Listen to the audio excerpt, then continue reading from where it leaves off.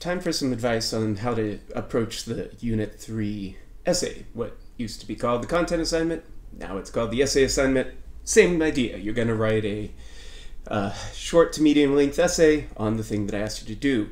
Now, just big caveat, the stuff that I'm talking about here is not going by any means into enough detail about any of the things I'm going to talk about. So if you only watch this video, that's not going to be very good for you. So what you should do to approach this topic is first, read the articles, watch the videos.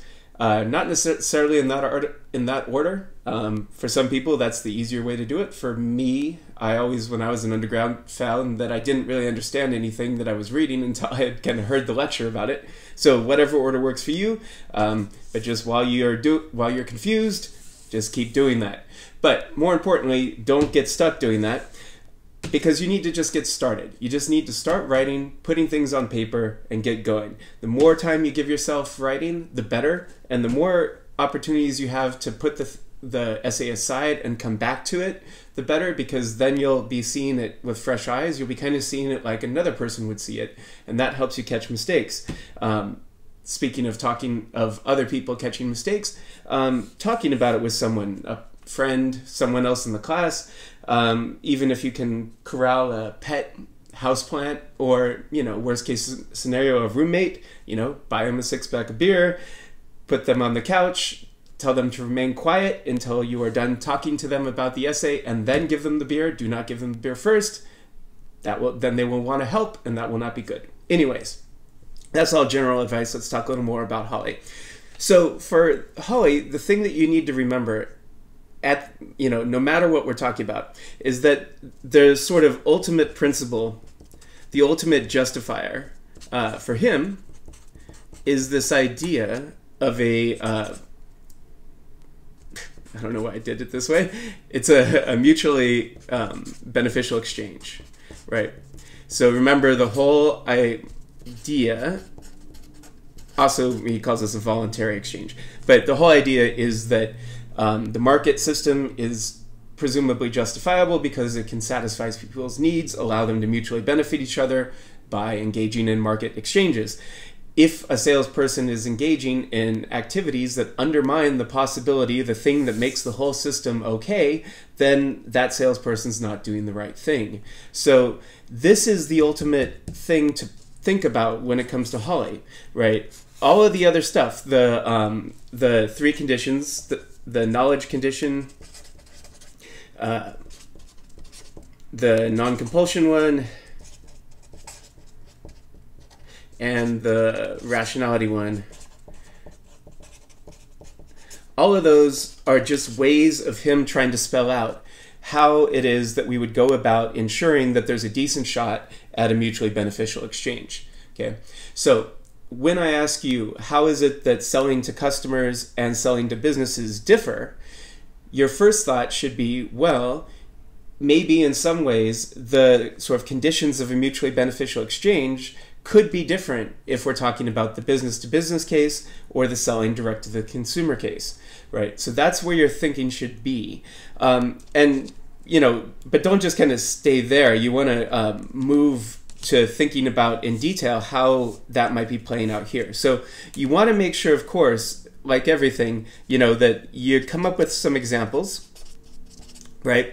And really this actually might be a good thing to do up front, because like I said, you know, with the just start writing advice, you also really don't want to get yourself too wedded to a particular thesis at the beginning, because, you know, if you're working on it and you think, oh, okay, here's how it's going to go, but then you're like, oh, there's this huge problem.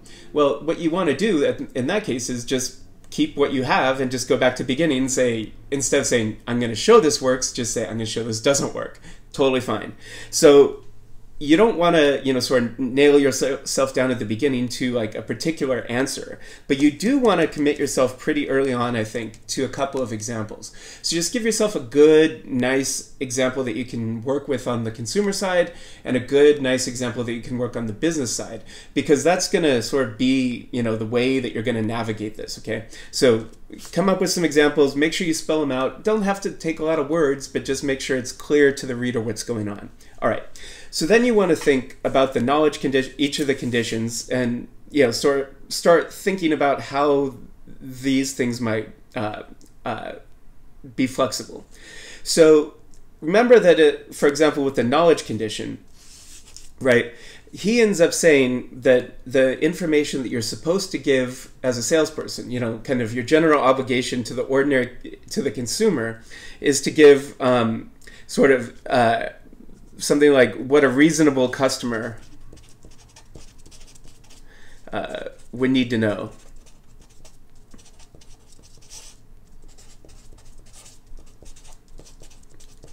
Okay, and remember, he doesn't say this, but this is kind of my gloss on it, and I say it in the other lectures. It's who counts as the reasonable customer is going to depend. I hope this is going to be in frame.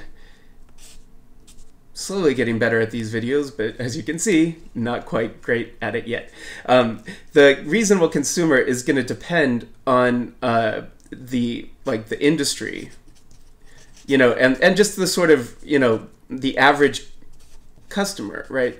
So, the average person that walks in the door. So to use an example I've used elsewhere, if you work at like a specialist, say computer store that sells to people who do computer gamers, right? They're going to come in with a whole bunch of background knowledge that you can't expect if you're just selling computers to somebody who walks in off the street. So again, it's going to depend on sort of who you're dealing with. And I hope you can already start to see that the average customer, right, in the consumer case might be a bit broader. So the things you're going to have to tell them to make sure you're doing your duty are going to be sort of, a lot bigger. There's a lot more things you're going to need to make sure that the average consumer is aware of. But in a lot of cases, when you're selling to a business, if you're dealing with like a purchasing agent, they're the people that wrote the spec, for the request for, bids and proposals. So they are likely to have a lot of background knowledge. They're likely to probably even know more about their needs and about the kind of product they need than you do as the salesperson. So in that case, the realm of what you need to make sure that they're aware of could be different. Okay, just pointing to one possible way this could go. Again, what I want to see is you try to spell out the details of that. And, as you go through that, I guarantee there are some possible problems that will probably come to mind. Try to say what they are, try to solve them. If you can't solve them, that's fine too. What I care about is that you are thinking these things through and trying to be, as careful as you can and as open-minded as you can to try to see, like, okay, well, we could go this way, but this is going to have those problems, or we could go that way, this is going to have those problems. That's what I'm looking for. I'm not looking for you to be right or anything, because the more important skill here to build is the ability to think these kind of things through. Non-compulsion condition, you could come up with similar things, right? Remember, a agent, in many cases when you're selling to a company, right, you're dealing with a purchasing agent who themselves has a manager and they have a manager. There are all sorts of internal company policies. So what might count as compulsion, like pressure sales tactics in the consumer case that would not be okay, because in that case you would be undermining the person who's basically the only decision maker. But if a company has all sorts of internal checks and policies and a manager that has to sort of sign off on things, it might be more permissible to play a bit more hardball in the selling to the company case. Now, if you're going the way that I'm suggesting, where the need to avoid compulsion is sort of alleviated somewhat by the fact that they have, a manager and policies, and also they're not as susceptible to pressure, right? They're working for a company. They have the entire company's finances behind them. They have a lot of other options in many cases. So those kind of things might diminish the amount of compulsion diminish what would count as unacceptable compulsion in the selling to the business case. Like I started to say though, if you go this direction, you want to make sure that you say where the limits are still going to lie, right? So for example, it would not be okay to kidnap the purchasing manager or the purchasing agent's cat and hold it hostage until, you know, she signs off on the deal, right? It would not be okay to go after somebody personally or any of those kind of threats. But the ordinary sales tactics that we might think are not okay in the consumer case, because it's just that one person making that decision right there on the spot, that might be different when it comes to this. Again, what I want you to do is think these kind of possibilities through and go with it, right? Same idea with the rationality condition.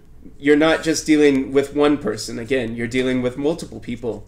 So the sorts of things that might undermine a person's rationality in the customer case, the ordinary consumer case, might not be the same in the business case. So if you think of it as like, what do I as a salesperson need to make sure is going on with my customer in order for me to be ethical? It's kind of like if you're selling to like say an older person who might not be as cognitively able as a younger person, right? If you're selling to that kind of person and you want to be ethical, you're going to have to really kind of make sure that you're really careful not to be sort of pressuring them or doing things that cause them to be irrational. Whereas maybe a younger person who hasn't had sort of age-related cognitive degeneration, that person, the younger person, you don't need to be as careful. And you could see that same sort of thing applying in the business case. So those are the kinds of things that you want to think about. There's, I guarantee you, a whole bunch of different things you can come up with here. Be creative if you want. You can use any of the ones I just mentioned. As I said in the prompt, it's best to, as I said in the prompt, you're going to need to make sure you cover all of these when you, the first part of the essay, which is explain, sort of Holly's view. But then when you get to the interpreting part, you can talk about problems that arise from multiple ones of these. Like you can probably see some of the same kind of things that came to mind for me as differences for these two conditions, the knowledge non-compulsion condition and the rationality condition. Those might, are close enough together that you might want to talk about the two conditions together. Whereas some of the things that apply to the knowledge condition might not translate as well as to those other two. And what you want is to be able to go into as much depth as possible, not cover just like, here's 20 different things. I don't want 20 different things. One thing done really well is much better than 5 things done less well. So hopefully that helps. This should be interesting. There's a lot of different ways to go. Just make sure you give yourself a really nice, solid foundation. Explain what these things are up front, and you'll be good to go when you turn to working through some examples. As long as you make sure that you just explain all of the possible ways this could play out. All right. Hope that helps.